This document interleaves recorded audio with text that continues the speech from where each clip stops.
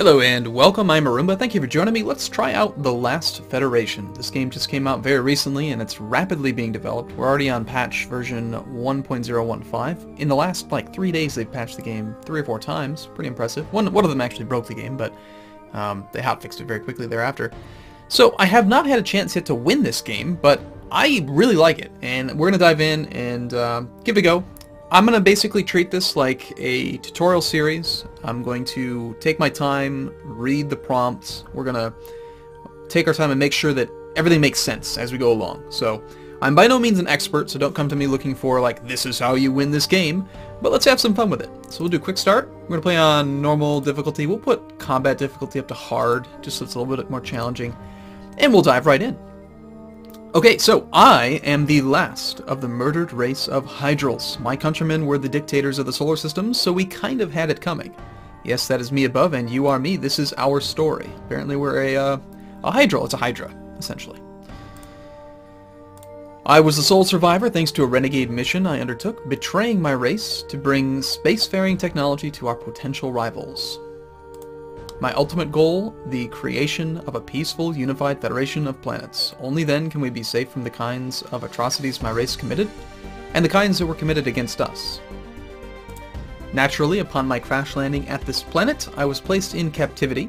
Having no concept of my strength, they did not realize that I was merely waiting. I waited for years. Stardate, first 1 Proto 3000. My dream of a universal federation is as alive as ever. And now the Acutians have finally gotten themselves into orbit. After spending so much time with me as a peaceful captive, they were ill-prepared for my escape. I have commandeered the first prototype executor, and now the Acutians are in hot pursuit. The Acutians are still in the process of ramping up their space industry, so that gives me a short window of opportunity, but soon their mechanical CEOs will be looking to make planetary acquisitions. These dangerous, amoral robots destroyed the last remnants of my race after the Evux almost wiped us out. Having them as my enemy was a given, I think. So they're referring to the Acutians being our enemy here. Here they come. I outclassed this force so severely that it will be almost impossible to lose, so now is a good time to put my ship through its paces. But I still have to be careful. If they manage to take out my ship, I am just as dead now as later. So, again, we're going to be playing and doing the tutorial. I mean, if you've never played this game before, it does take an hour or two to learn everything that's going on. Maybe less than that. Maybe a half hour. Alright, so it's always your lonely flagship, plus whatever NPC allies you can muster, versus an indeterminate number of foes. Combat is turn-based, with everyone moving and acting at the same time after you give your ship its orders. So unlike a game like, say, Civ 5, where you play in sequential turns, this is instantaneous. So everyone kind of plans out their moves, and then you see what happens. So I can't think off the top of my head of other games that are like that. There's some shooter games that are like that. Your first order of business is to give your ship a movement order. To figure out where the enemy is, you'll want to use the minimap, upper right-hand corner, pan your view around using the WASD or arrow keys, and zoom in and out, as does Northern Line all the time. We got to zoom in, zoom out a lot. Mouse wheel or page up, page down. Alright, so we'll try that out. We'll zoom in, we'll zoom out. It's very nice. I do like making this thing as large as possible. It's got 3 possible settings. I like it being big. So we can see here where that little green dot there, and there's stuff up here. We've got a space station. It's a survey. You got to read right down here. Survey platform. It's owned by the Acutians, who are an enemy. It's invincible. Docking with this is a way to make amends for stealing their first flagship. You'll give them 8 techs. Really? That's a lot. And gain 60 influence in return. Worth it? Hard to say. It makes them much more friendly to you, but also makes them much more dangerous. And then these are their ships. So they've got an AOC Sisyphus. Really? It's a type Velocitor. They also got an AOC Beaufort and an AOC Mosquito. So yeah, alright. So as far as how movement works, basically you've got this thing. It's it's kind of showing me how far we can move. And they're going to enable some more features as we play. But I'm probably just going to blow them up. I think that's pretty reasonable. So let's just go towards them. Now it's time to attack. I promise I won't bug you constantly. Yes, you will. But in this first battle, there are a few things to point out. Look at the bottom of your screen. You have some new options. First of all, there are 3 different weapon choices down there. And there are multiple attack modes, too. Hold fire, auto fire, select targets, etc. Choosing the right weapon and the best attack mode is a big part of winning battles. Hover over enemy ships to see what weapons have the highest DPS, damage per second, against them. This battle is dead simple, but future ones will not be. So use this time to get comfortable dominating these little foes. Important, you are currently in auto fire. Unless you change this, then your ship will always pick its own targets to fire.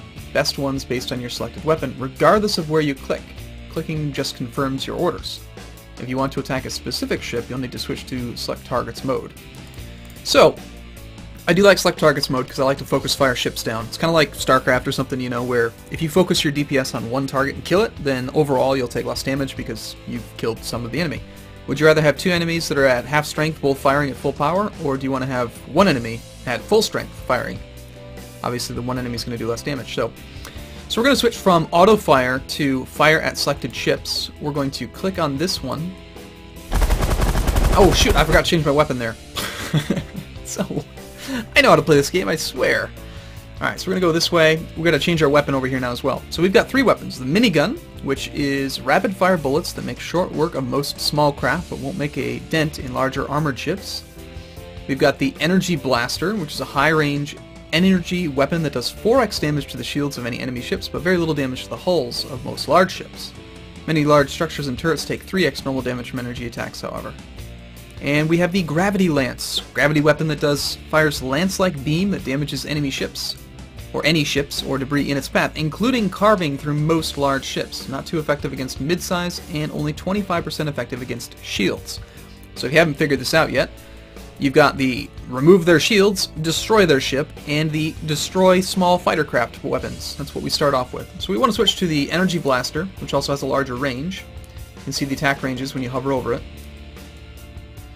So we're going to switch to the Energy Blaster, we're going to target that ship, and then we click again. There we go.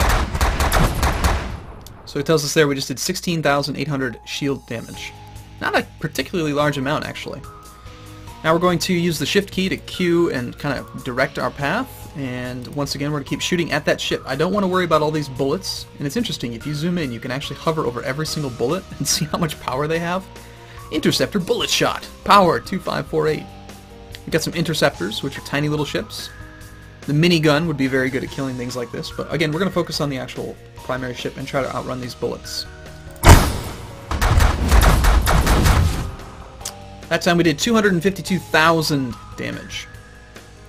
So we will continue to arc away from these guys, and this guy is now down to 214,817 out of 483,000 shields.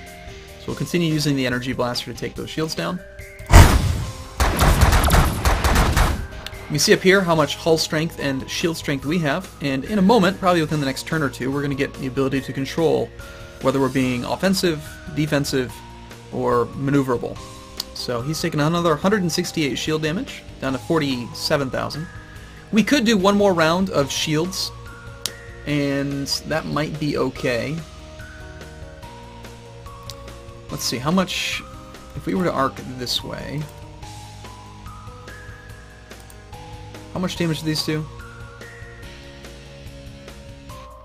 Okay, so Energy Blaster does 84,000, Minigun does 43,000, so half damage with the Minigun, but it would do more once it pierces the shields. I think we'll do more damage overall with the Minigun this time. Let's go ahead and use that.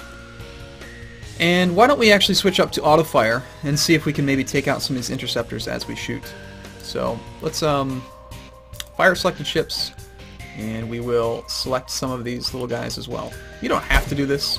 Check out the top of your screen. Objectives. So most battles have a single objective, but that objective may involve multiple parts. This particular battle has two objectives, either of which you can choose. If you choose to destroy the enemy flagships, you'll gain some credit, which is currency.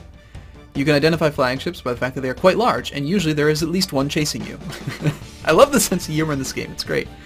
However, hover over them to be sure if you like. Alternatively, if you choose to instead dock with the science lab, then you can end the combat peacefully. You'll give them some text that will make them stronger, and they will like you a lot better. That part definitely sounds good. To dock with the lab, just fly over to it and wait. Your tractor beam will lock on and take care of the rest. Alright, so yeah, we're gonna kill some. Enemies' shields are down. Up until now, you've been attacking the enemy's shields, so the best weapon for the job was the one that does particular damage against shields, or which has generally the highest overall DPS. But now that the shields are down, and you're going to be hitting the hull, the ideal weapon to use against the ship probably just changed. Indeed. So we took out a few interceptors, and yes, armored hull resists ballistics. So just get a little warning here letting us know that this guy, his shields are down. He has 73,961 hull strength out of 77,000. So we definitely want to switch up to the grav beam. Oh, and I'm going to actually press the escape button. I want to curve, and I want to keep moving on a path. We'll switch up to the gravity beam. Gravity lance. Zap! Get him! Did 40,000 damage there. And once again, I need to hold the shift key so we can cue it. Oh, is it not? It's not letting me do exactly how I want. There we go. And we can just click, click, and zap, zap! Get it! Boom! There goes one. Okay, so we've taken down one of the 3 flagships. There's lots of bullets coming our way. You can see this is kind of like, what's the term for it with shooter games? Bullet something? Bullet frenzy? Bullet, there's a term for it. You know what I'm talking about, right? Bullet madness. Okay, so we've got these little interceptors we got to deal with. Probably going to be a good idea to route around and go for these. These aren't even the big ones. We need to look for the big ships. Got one up here. And it looks like we've got one down here as well. This one's not very strong, though. So why don't we continue to arc around these little interceptors. Oh, actually, those are energy bolts. We're going to go this way. We're going to switch up to the minigun, and we're going to go to auto fire and just let it shoot at whatever it can get its hands on while we try to get down to that guy.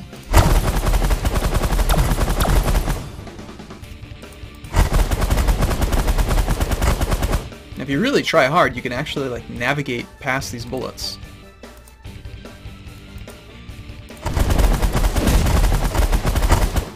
What is that?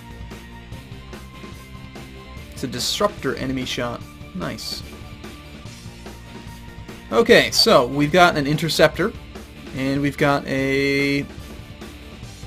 a regular ship. This is the gravity lance does the most damage to this thing. Does it not have any shields? Oh, it doesn't. Yeah, gravity lance it is.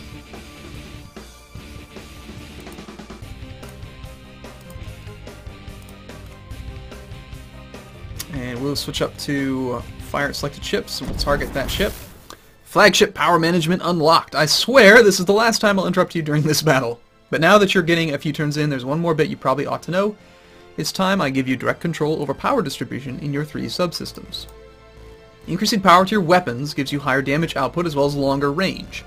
Increasing power to your shields gives you faster shield regen and makes your shields more resistant to the shots that do hit them.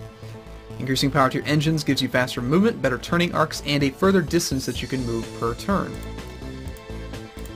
To set up your power levels, just click on the various bars or use the hotkeys, which are Z, X, and C. There are instructions in the tooltips. However, during each turn of your ship, it will automatically change power based on context. Let's suppose you don't issue a movement order. Well, it diverts engine power to weapons or shields instead. If you're not attacking, it will divert to shields, etc. So you don't have to min-max it and constantly micro it. But I probably will, because I like to. So if you were to issue like a hold fast command, it will automatically do stuff for you. Automatic management doesn't make manual management pointless. Consider I'm low on health, so I'm going to crank up shields for a while at the expense of, or I need to be able to maneuver very carefully here, so I'm willing to sacrifice shields or whatever. I'm so OP here, so let's get this over quick. Nothing to shields, alt weapons, let's go, and so on. These sort of larger decisions are the point of the power system, not moment-to-moment fiddling. What about that? Better turning arcs with the different power engines. Well, see for yourself. So, and then the next one's kind of funny. How the heck did you do that curly Q? Waypoints. Simply hold down the shift key while issuing movement orders. You lose a little speed for each curved waypoint, so your total distance goes down a bit for your information. Are you feeling a bit overwhelmed? Sorry about that, but don't worry, don't have to memorize it. You can review it at any time. Alright, fantastic. Shoot! So we took 9,833 shield damage. However, we have a total of 152,000 shields remaining. Not too concerned about it, really. And again, Z, X, C control these. They are modifiable in your settings menu. You can go to View and Edit Controls and then change it here. But, yeah, we're going to continue to focus fire on this ship, I think. And I'm going to actually depower the shields quite a bit. Or actually the other way around. It's Shift X to reduce it. We're going to go with lots of power to the maneuverability, and weapons is fine. And I want to Let's go full maneuver here. I want to get this way. Not worried about shields, because again, we have lots of shields available right now. So, we'll stay on the gravity beam, stay on fire at selective ships, see if we can kill that guy. Now, he did automatically shoot at anything he could reach because he couldn't reach his target ship. And let's just blast our way over here, and maybe we'll use this one instead so we get a few more shots. Look at that firing arc. It's crazy. Alright, now we're going to change back up. I want to go to lots of firepower. Very low maneuverability. And again, a lot of this stuff you can kind of do on your own.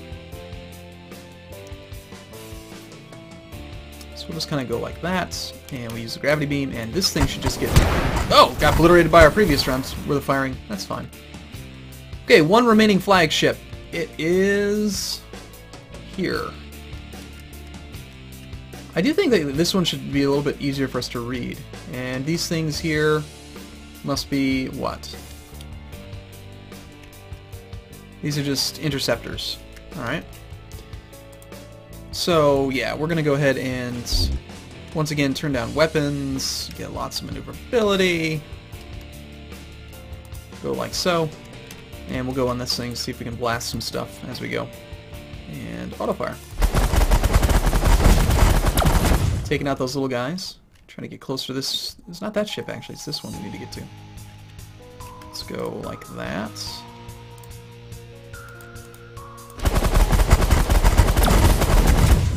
Long and involved combat. Much harder on hard mode. The last time I did this was on normal mode. It was a lot easier. Surprisingly, right? Lots of firepower. Shields are at full anyway, so I think we just keep them down. You can actually hover over it and see exactly the effect. Current recharge rate multiplier 0.5. Multiples incoming damage to shields by 1.2. So by having our shields so low, we're taking 20% more damage to the shields. But I don't care. I just don't care. Let's use the zip zip. Laser beams on that guy. Did 150 some thousand damage. Not bad. 242. Shield's done 89,000 now. We are taking some damage to shields. Let's tune back the weapon just a little bit because I think we're going to pierce those shields anyway.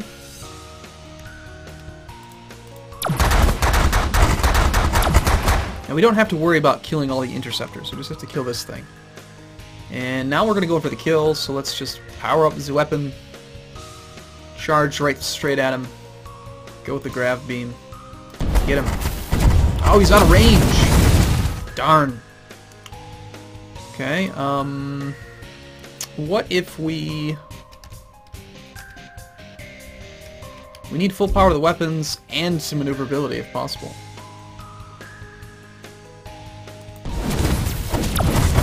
There we go, now we're getting hits in. Our shields are down, that's fun. Doesn't matter as long as you don't die. Bam! We win! End combat.